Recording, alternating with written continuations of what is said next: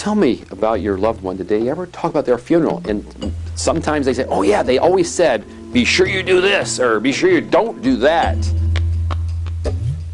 The pathologist usually comes up with the final diagnosis and the final answer as to why the patient was sick, why the patient died. If something was inappropriate about the death, it provides enough time for that information to come to the attention of authorities. The first thing in my mind was making final arrangements. We try to motivate people to get something done, something that's uncomfortable to do. I've got my red dress already picked out with a bow. I think we're running out of space, you know, to bury people. People don't realize, I think, how many details there are to be taken care of. Anyone that has a child or has property needs a will. It's that simple. Not that we had millions of dollars, but we had a house, a car, and, you know, some money in the bank. There's a lot of bad stories about not reviewing beneficiaries, not removing somebody from a will. If I can only tell people one thing to be sure of, the key word is beneficiaries. And there's a checklist, and that checklist is designed to make it easier on the family or whoever else is going to deal with those issues upon a death. It was not morbid. It made me feel so much better, and my children were ecstatic.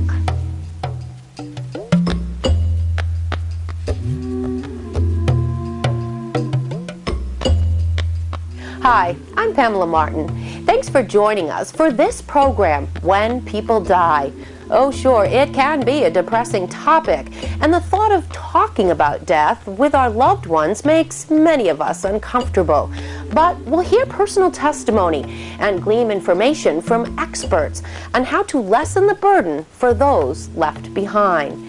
As we'll hear, planning for when people die should be a part of life. So watch this program together. It can help get the talk started. And now, let's be honest. Some of us are planners and others are not.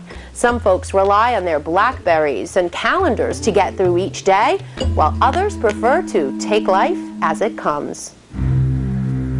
Does that attitude translate to death? Deciding how you will die, even pre-planning your funeral, making your wishes known. It's a growing trend. The business of burial is changing here in the Bay State. People are asking for more thrifty funerals, and cremation is on the rise. Deciding how your own funeral will go is becoming more common, not just for the elderly or terminally ill. So, what happens when we die? Where will our physical body go? Hathaway Funeral Home has handled funeral arrangements for thousands of South Coast residents since 1893. Hathaway remains family-run. According to BT Hathaway, many people, young and old, are pre-planning, even prepaying for their funeral. Sure, it gives people a chance to not get bogged down in quite so many details. And even with a pre-arrangement, there's still plenty of things to finalize and work out. So it's a big head start. Reverend Don Meir of First Baptist Church in Fall River says families have different attitudes when discussing death. When I serve families, I always ask them, well, tell me about your loved one. Did they ever talk about their funeral? And sometimes they say, oh yeah, they always said, be sure you do this, or be sure you don't do that. And sometimes, nothing was ever said. And I guess each family has its own comfort levels, but I'm always encouraging people, regardless of your comfort level, just like you plan for retirement. You got to be sure you have enough savings in the bank. You plan to, plan your budget. The same is true of planning our own funeral service and what are my wishes. We also got to plan ahead for our final disposition. Because if we don't do it, it's truly a disservice to our families. It's if no decisions are made, then someone's got to make decisions based on their thinking and not on your thinking. Some people go so far as to write their own obituary, even choose flowers and church songs. I think this whole idea of pre-planning for our funeral services. It's a new phenomenon, but I think a necessary one and a helpful one and a healthy one. Like in anything in life, we make a plan, we work the plan, and we can change the plan, but at least we have something to work with. Otherwise, it says helter-skelter, it just adds needless stress and needless expense if plans aren't made ahead of time. Laws demand prepaid funeral monies be transferred in the event of a move. Medicaid allows burial funds be reserved for those in state care. The most crucial time is when someone is applying for Medicaid because a nursing home transition is pending, because there's an opportunity to set funds aside that are excluded from the other measurements that go into eligibility, and that's the most important reason to get to do a prearrangement.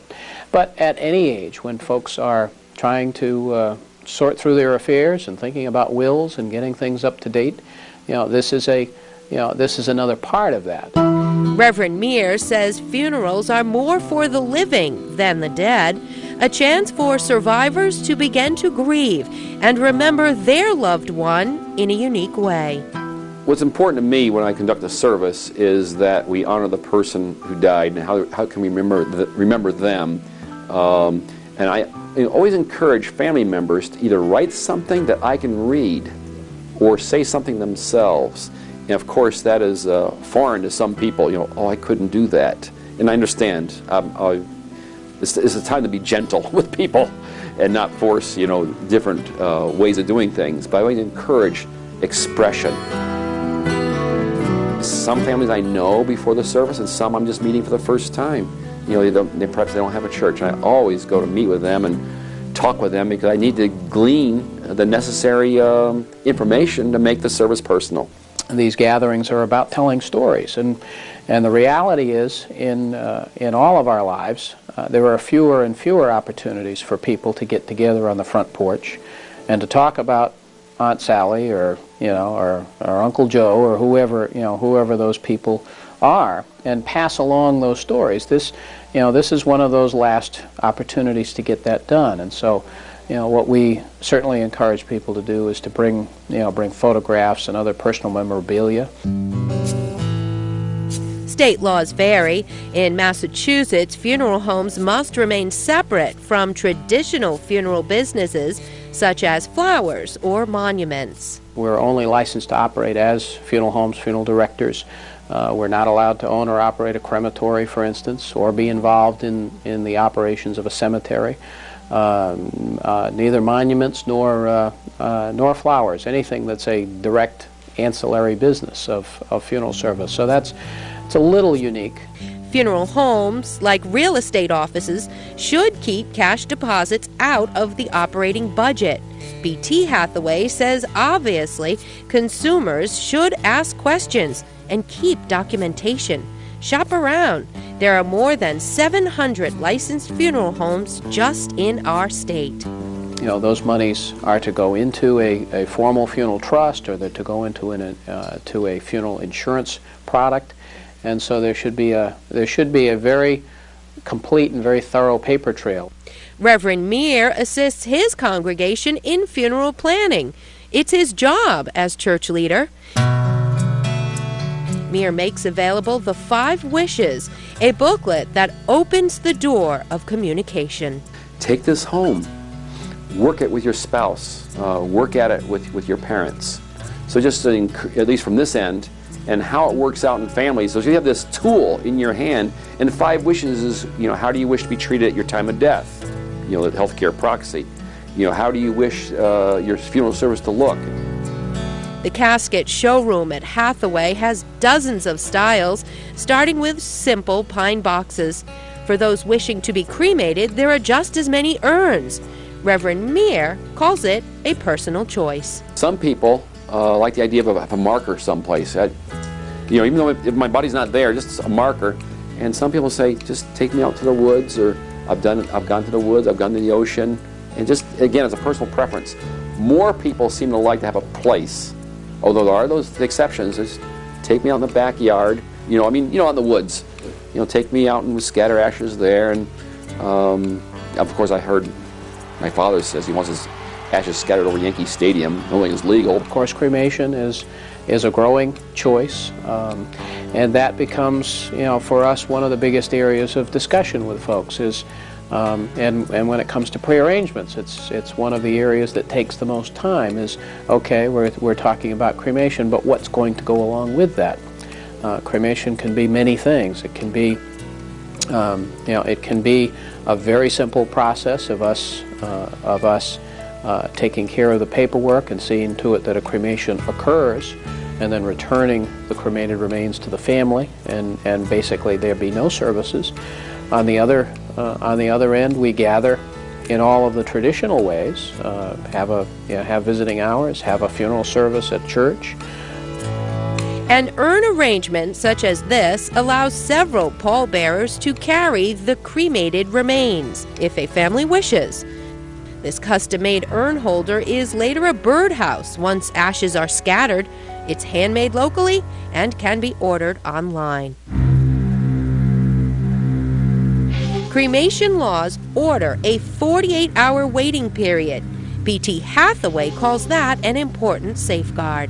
If something was inappropriate about the death, it provides enough time for that information to come to the attention of authorities. Okay, because once cremation occurs, there's no evidence. So it allows enough time for suspicions of foul play or whatnot to come to the surface, and the authorities to react to that. Cremation is not an overnight sort of a thing. Depending on where the weekends fall and the activities of the crematory itself, it will take several days before the cremation is finished and the cremated remains come back to us.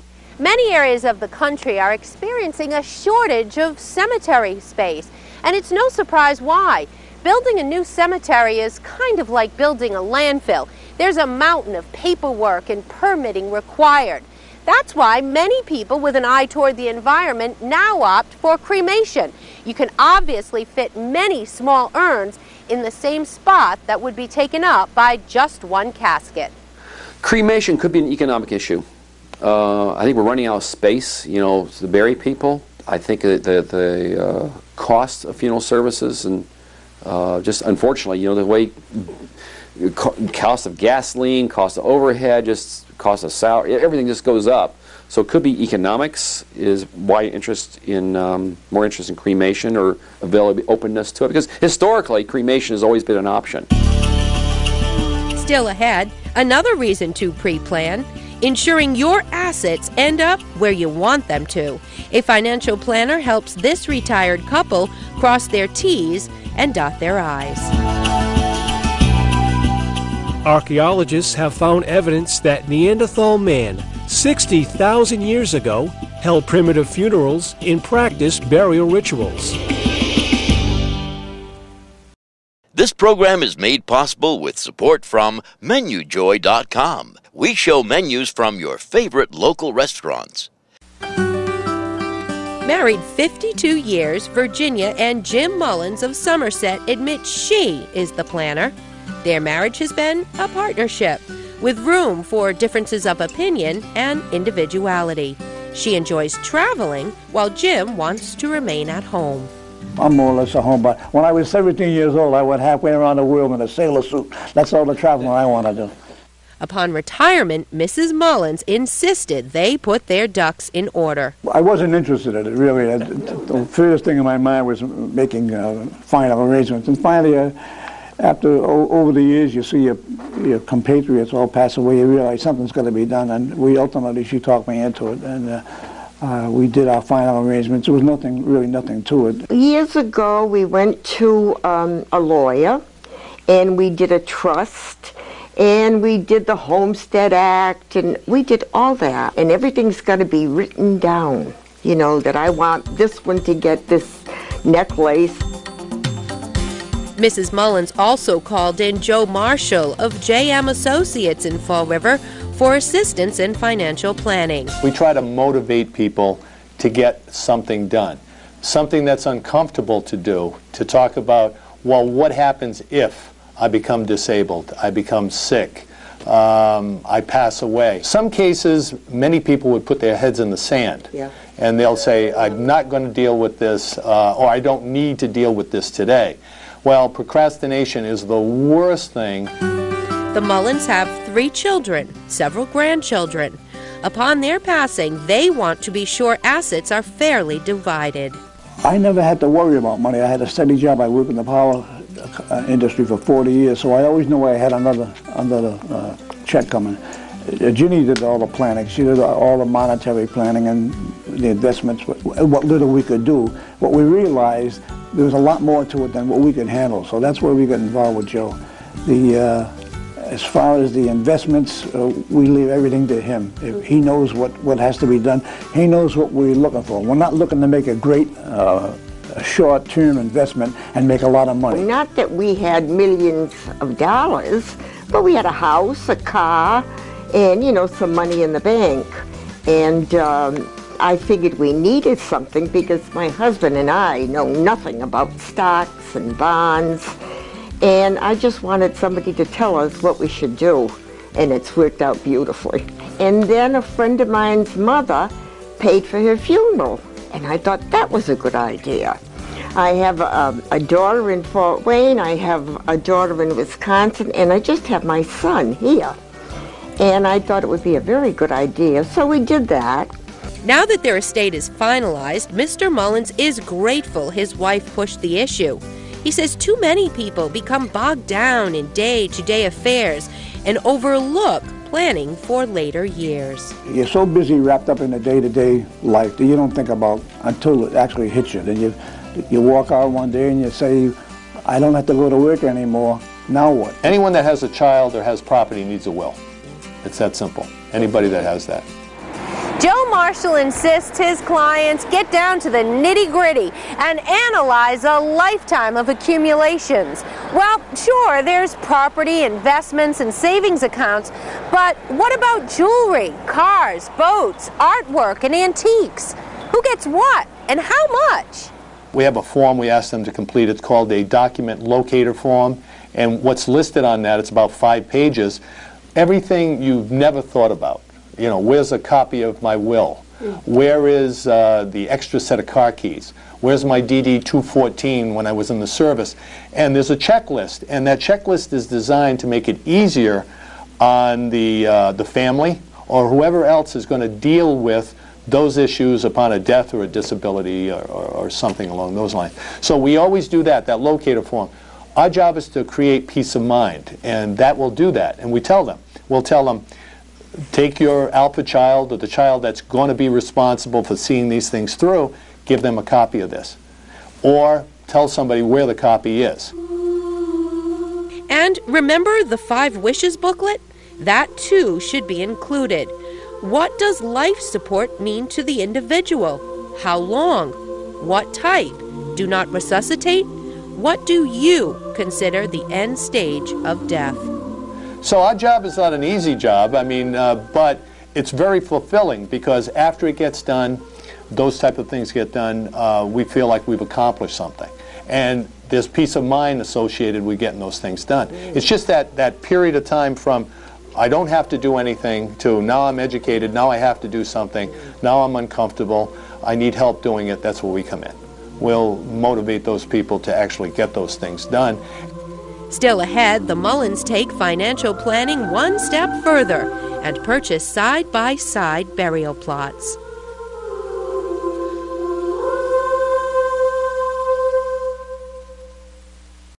This program is brought to you by MenuJoy.com. We show menus, you browse, you decide. There was another reason for the Mullins to pre-plan. With 2 daughters out of state, the Mullins want to avoid burdening their son with all decisions regarding burial and division of assets. My son knows where all our papers are, and we've discussed it. And it's just a nice feeling that all that is done. What did your children say? You mentioned to me before that they were grateful. Oh, yeah. Oh, yes. Why? Well, because I didn't think it was fair to my son being the only one here. And it is such a sad time when you lose a parent. The Mullins purchased 2 plots at St. Patrick's in Fall River. And guess what? Jim plans to party in heaven. When I got to the plot, I looked and within 15 feet of one of my old drinking buddies was there, and 10 feet from here was another one, so the 3 of us in one group, we're going to have a fine time up there. Mr. Mullins is a natural musician. He's self-taught. He hopes the afterlife includes other band members and his piano. Mrs. Mullins says planning her own funeral resulted in peace of mind. Like most of her life decisions, she handled it matter-of-factly and says the process wasn't frightening or depressing. It was not morbid. It made me feel so much better, and my children were ecstatic, that we had finally done that. Mrs. Mullins was assisted in her planning with this book, Creating Meaningful Funeral Ceremonies. From the funeral parlor, they gave us a book that we fill out, which we haven't completely finished yet, but like things like you say, a closed casket. I've got my red dress already picked out with a bow. I've even cut pictures out. I like when I go to a wake to have the pictures, like, what do they call it? The memory board. Yeah, a memory board. And I've already got pictures in a box, and I told my daughter where they are. Things like that. People don't realize, I think, how many details there are to be taken care of. Joe Marshall reminds clients to keep abreast of changing laws. You've got certain legal documents in place. Well, things change. One of your beneficiaries or one of your heirs has passed away. They're still in the will. Their heirs are entitled to something if it's not written properly. Okay? It exists. So being prepared is not being prepared today, putting it in the drawer and never thinking about it again. One of the things that we advocate for, and we do, is at least on an annual basis we get together, because we're not usually the first person a person calls when they have a new grandchild or their son gets divorced. I mean, there's a lot of different things that happen in a life, a job change, winning the lottery. We're just not the first ones that people call. So in our particular case, we call a client in at least every year, and sometimes it takes 10 minutes, sometimes it takes an hour. But we have to deal with any changes that need to be made. The other key word is about beneficiaries. I found out that people like to leave money to an estate, and that's the worst thing you can possibly do. If it's got a beneficiary, they get the money. A beneficiary over here, he gets the money. It goes to the estate, the federal government takes a slice, and the state takes a slice, and it's a big slice. Yep. So if I can only tell people one thing to be sure of, the key word is, as Joe mentioned, is beneficiaries. Joe Marshall often receives calls from people describing themselves as former spouses, stepchildren, or half-siblings. They're worried about being cheated or forgotten. Well, depending on what a will says, it may be too late for those people. But Marshall prides himself on eliminating that sort of hardship for his regular customers. One of the first things we do when we sit down is to check beneficiary designations, and we'll ask, is this really what you want? Oh no, my brother's deceased. You become really, really involved in a client's life. There's a lot of bad stories about not reviewing beneficiaries, not removing somebody from a will. Somebody thinks that they make a will and they don't have to deal with it anymore. We had someone attend one of our seminars that said, I appreciate all the time you spent with us, but I have a will.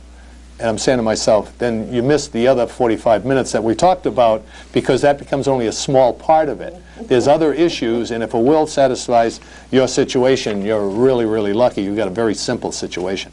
Marshall's advice is always the same. Make sure it's all in writing and signed. You can have a durable power of attorney, which allows someone to act as your agent if you're unable to act as your own agent. But a healthcare proxy, the hospitals now require that when you go in for any type of surgery. Well, you should do one separate and apart from the hospitals, because the hospitals is designed to protect the hospital. You should do actually your own, whereas in my particular case, I'll name my wife as the agent and then my oldest child as the second agent. But it's very clear that no one is supposed to go against my wishes. So that's why you have to have it in writing, because the doctors will not act, the nurses will not act unless they see something in writing. Everybody can argue all they want, but the legal document says this is what you have to do. Still ahead, members of a hospital staff deal with death daily. They are experienced professionals that make dying less scary for the rest of us. Egypt is credited as the land where embalming the dead originated.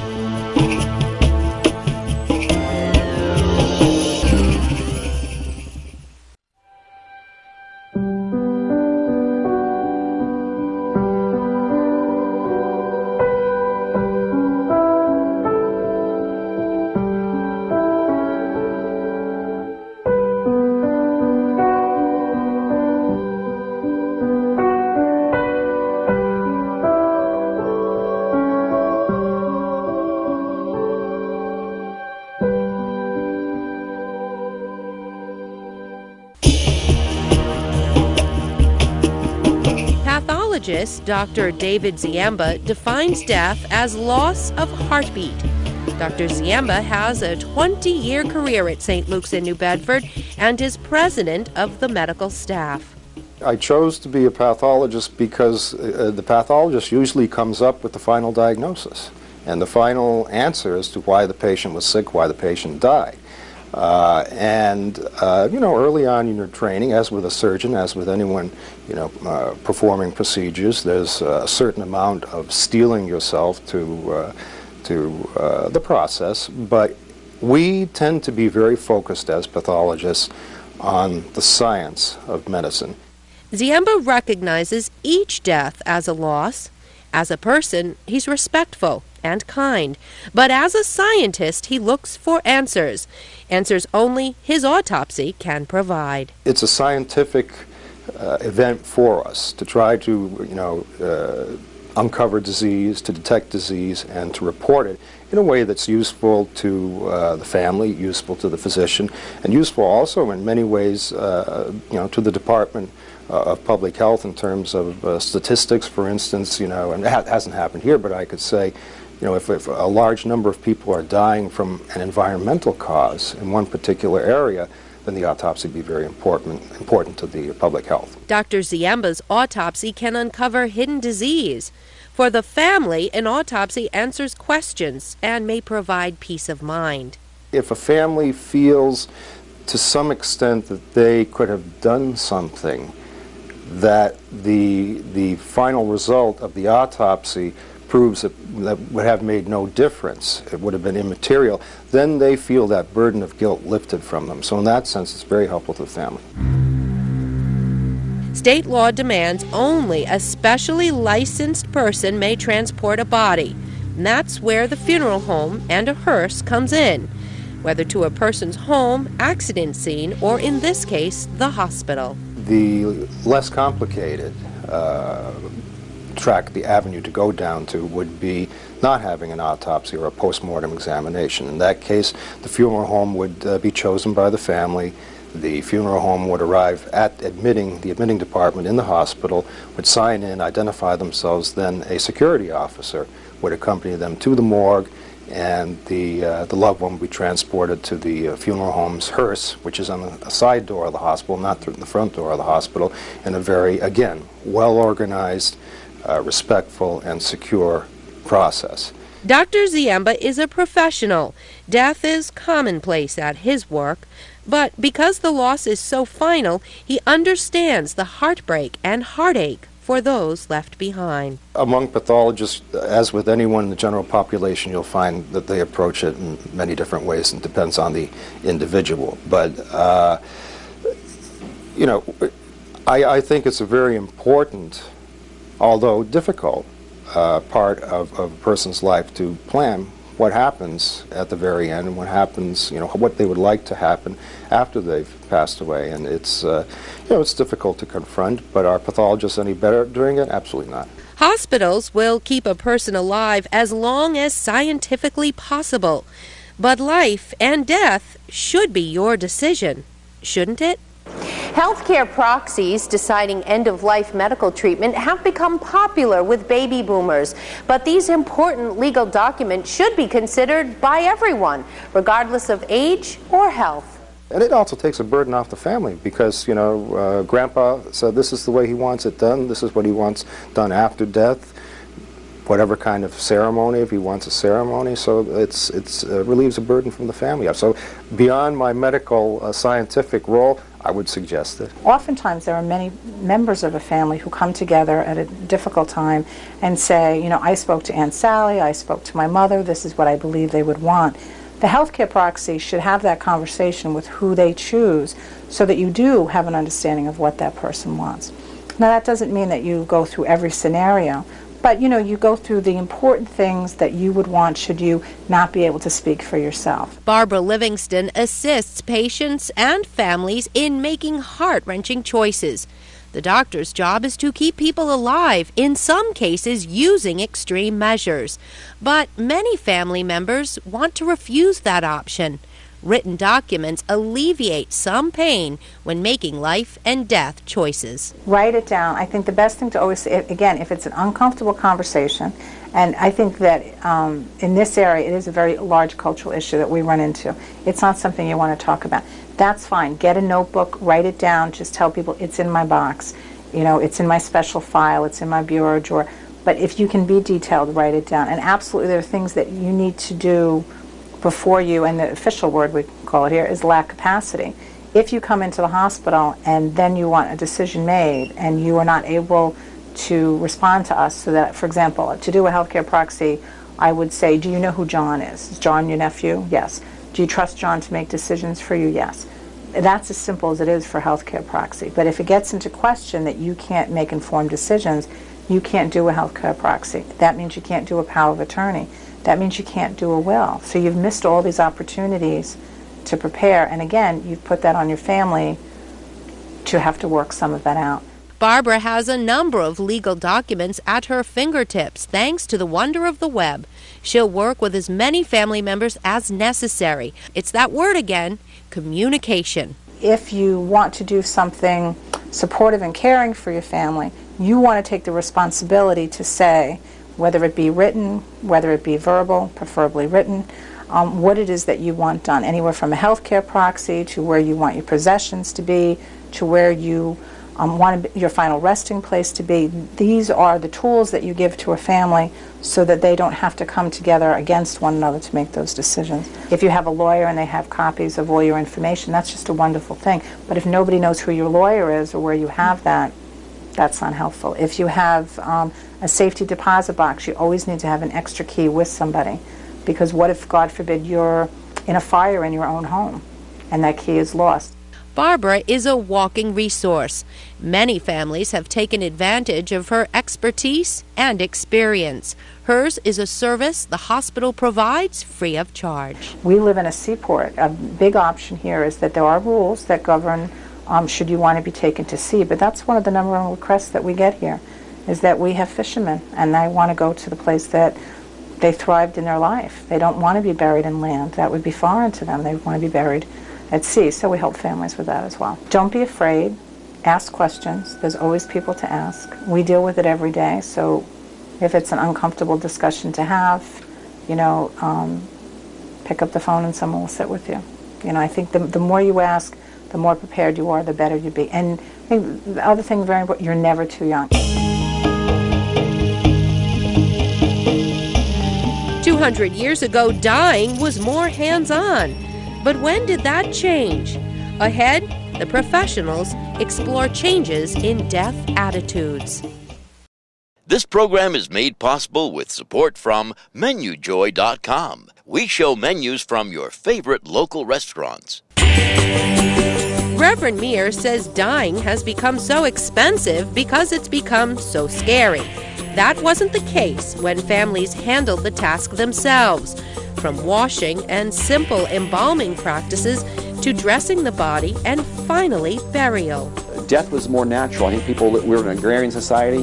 You know, we all lived on farms, more so than we lived in the cities, and therefore that's what you did. People came to the home, and there was Uncle Harry there laid out in the home, and Embalming was necessary, for cleanliness reasons, sanitation reasons, and and then you had the service, and you just bury them in the family plot. But now, we become more industrialized, more urban, and we have specialists who do things for us. Meir once attended a home wake that eliminated many funeral home services. The family cleaned and displayed the body themselves at home, which is legal in a number of states. And I've been to one here in Fall River. Yes.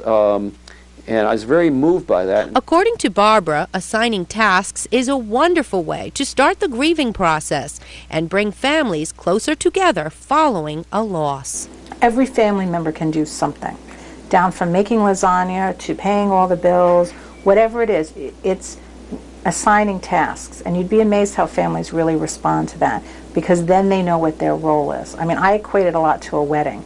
My usher knows where they have to walk. My priest or pastor knows what his role is. The mother of the bride is going to be here. People like that sense of routine. Not everything is fixable, and nor should it be. I mean, death is a part of life. You know, there's a natural transition for everyone.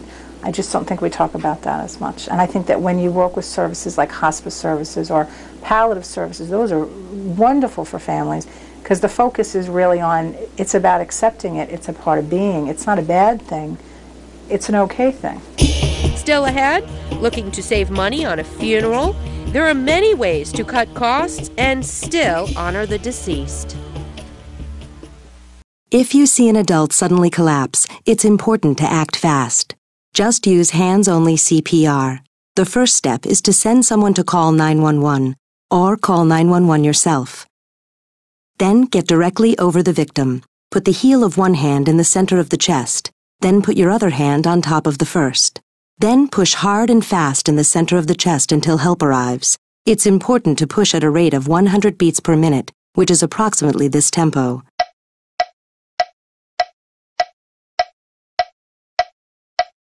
Let's hope you never have to use hands-only CPR. But if you see an adult suddenly collapse, don't be afraid to try it. All you need to remember is to call 911, then push hard and fast in the center of the chest until help arrives. Your actions can help save a life. Hands-only CPR should only be used when you see an adult who has suddenly collapsed and is unresponsive. To learn more, call 877-AHA-4CPR or visit handsonlycpr.org today. Like a wedding or bar mitzvah, there are plenty of ways to save money on a funeral. A number of solutions can be found right at your home computer. Increasingly, many people forego flowers in favor of a charitable donation. Remember the Mullins? They are considering a request that memorial donations be made to hospice or a similar group. Preserving the body or embalming is often an unnecessary expense. Opt for a closed casket. It's very difficult, for instance, for us to guarantee how someone will appear even a day or two after their death, depending on sorts of medications that they've been on, the sorts of illnesses that they may have suffered from. Their appearance can change very rapidly sometimes. A simple church gathering just before the service eliminates costly calling hours at the funeral home. We've had calling hours right here in church. In fact, if something happens to me next several years and I'm still active in ministry, that's where I want my calling hours, right here at church. This is where I live and breathe and have my being. Granite markers may be purchased locally or online, and prices start at just a few $100s. The cremated remains are then buried under a tree or placed near a memory bench and honored with that marker. Now, for those being buried, choose their favorite comfortable clothing, a uniform, or their best suit. There's no need to purchase that expensive attire sold at a funeral home. Ask around. Find out what others have done. You'll learn that there's no average price for a funeral. Online shopping can save family thousands of dollars. Caskets there start at $900 and can be delivered the next day. Hathaway Funeral Home prices some coffins up to $20,000. But like most big-ticket items, casket choice reflects personal choice. Veterans and their spouses may be buried free at any national cemetery. Hospital counselors like Barbara Livingston are available to guide you, free of charge. There's no reason to have to pay to do a healthcare proxy. It's a readily available form. Here at South Coast, we have it online. We have it in primary languages, Portuguese, Spanish. We even have it in Khmer. We encourage people to use them in the multiple languages because, again, you want the person to understand clearly, repeat back what it is they're signing. You can get the 5 wishes online. That is something that I believe is a small cost, but you mail away for it. 5 wishes is a little different, and it's a more expansive form that asks more detailed questions. You can do a power of attorney, again, something that often people think is a legal document you can't do on your own. You can buy one in a stationery store. You just need to get it notarized. There's a wonderful thing called the Massachusetts Cremation Society that's online, and there are other societies as well. But you can prepay for a cremation even down to the cards that you want given out. What is a good death? Reverend Meir says one thing he always prays for is a painless death. If there's a good way to die, that's what we all want. Oh, I've seen many older folks just die with a smile on their face, so glad that their last breath is taken. Whether they're struggling with emphysema, or struggling with cancer, or just struggling with old age. Is it easier to see a person linger, or is it just easier to see someone die in a car crash suddenly? Good question. What's easier for folks? That's People say that, oh, they lived a long life. We knew it was coming. Yeah, that's a very good question. Death, whatever size it comes in, always brings sadness to it. The only time it doesn't is when it's a relief. Someone's been suffering, and you know they wanted to let go. But even then, it's sad because their life is over. A sudden death is always easier on the person who dies, but it's harder on the family. I guess the ideal deaths come in older age when there is some expectation and comes peacefully in the night, right? When someone falls asleep. I know I pray with many of my people. I'll pray that God will take you some night when you're sleeping. Barbara Livingston counsels families on letting loss take on a positive spin. I think that we as a society often approach death as a thing that we remove ourselves from and that we don't want to discuss. It's an uncomfortable thing. It's something that you keep under the shadows. It will happen to all of us. Truly, a good way to look at death, a positive way to look at death, is as we look at birth. We prepare for birth. We put things aside. We nest. There's even a celebration. And I think that culturally, when you look back historically, there are cultures that celebrate. It is a sad time, but it also can be a very spiritual time. It can be a very giving time to see families come together, to hold someone's hand for the last time. There's nothing more powerful than helping someone ease, to their higher power, to let them know that they've been loved and cared for. It can be a warm experience. It doesn't have to be a sad, frightening experience. So in that, we really counsel families that if you prepare financially, medically, organize your family, that time then can be spent doing the hand-holding versus the errands and the tasks that we often then have to ask families to do in order to prepare. Regardless of what funeral route a family takes, life has ended. Lives are changed. An expensive funeral cannot buy healing or happiness for those left behind. Some people are very thankful when we remember their loved ones, maybe 3 weeks later, 4 months later, or a year later, how are you doing? Because people don't want to ask. Sometimes people are afraid to open up a wound, but in actuality, that's what the griever wants more than anything, to talk about their grief. And it's just a matter of just being with that person and giving them time and space to do that. And that's what mourning and grieving is. And the funeral is just a part of it, not the end of it. That person will always be part of our lives and always be part of our memories, and it's not over with. Their life is over on this earth, but there's always a hole in our heart, and so it needs to be dealt with. And the more we talk about it, the more we grieve with others, the more time we spend, I think the healthier we all are.